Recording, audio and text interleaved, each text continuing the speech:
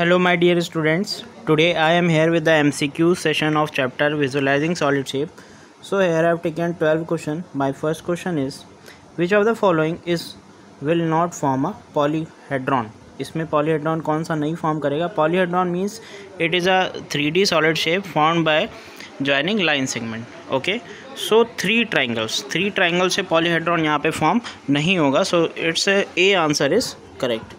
Okay. Now minimum 4 triangles are required होते हैं polyhedron बनाने के लिए.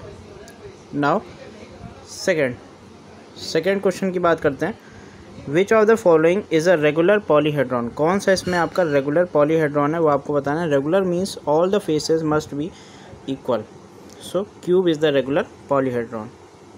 Okay, now I will move towards question number 3. Which of the following is a 2-डायमेंशनल shape? 2-डायमेंशनल shape क्या है इसमें? रेक्टेंगल है. Rectangle is the 2-डायमेंशनल shape. Next question number 4. Which of the following can be the base of a pyramid? Base of the pyramid क्या हो सकता है इसमें? So base of the pyramid क्या होता है? लाइन सेगमेंट को फॉर्म करके बनता है एंड यहाँ पर ऑक्टागॉन होगा. ठीक है, लाइन सेगमेंट से ये 1D हो जाएगा, ऑक्टागॉन होगा, that is a plane which can be the base of a pyramid. Now question number 5. Which of the following 3D shapes does not have a vertex? कौन सा 3D शेप में vertex नहीं होता है? सो sphere में नहीं होता है. ओके, बाकी सब में होता है.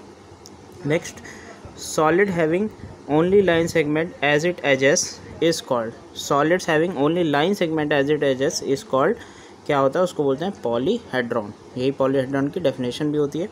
Now question number 7. In a solid, if f is equal to v is equal to 5, then the number of edges in the shape is. So we know that the formula is f plus v. Euler's formula is equal to e plus 2. This is the formula. So f की value 5 है, v की value 5 है और 2 आपका इधर आ जाएगा minus में, that is e. So we solve this, we will get 8. So e की वैल्यू क्या आ जाएगी? 8 आ जाएगी. So C option is correct. Okay. Now question number 8. Square prism is also called. Square prism को क्या बोलते हैं? स्क्वायर प्रिज्म को आप बोलते हैं cube. Okay, now rectangular prism को क्या बोलते हैं? Rectangular prism is also called cuboid. Okay, ये आपका आंसर है. Next, a solid that have only one vertex is called. एक सॉलिड जिसका ओनली वन वर्टेक्स उसको बोलते हैं आप कोन. ठीक है. Next question number 11. A sphere is a polyhedron. क्या स्फेयर पॉलीहेड्रॉन होता है? नहीं होता है. So it is false. Okay.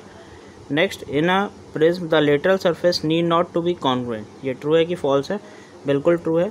Lateral surface का कॉन्ग्रुएंट होना जरूरी नहीं है. Okay students, thank you and stay connected for recent updates.